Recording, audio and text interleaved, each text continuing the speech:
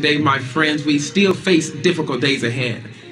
We still have work to do, mountains to climb and obstacles to overcome. We cannot stop striving yet. They won't get easier, life's challenges, but they will become more intricate, tricky. But when life's complexities confuse us, when the paradoxical ironies of existence surprise us, and when we are troubled by the uncontrollable external entities, both spiritual and physical, we must remember our ABCs.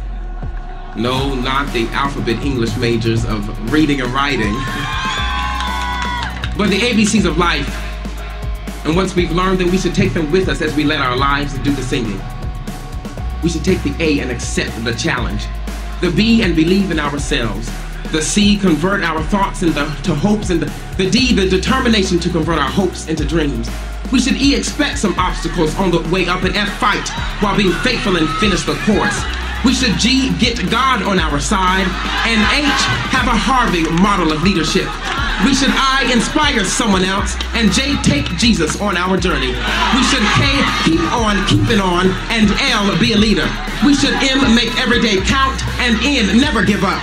We must O, overcome our obstacles, and P, put our best foot forward.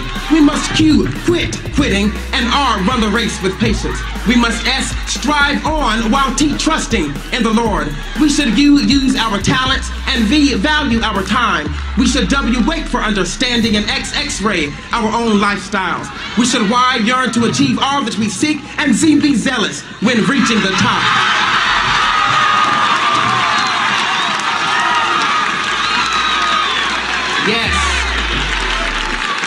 Yes, we can reach the top.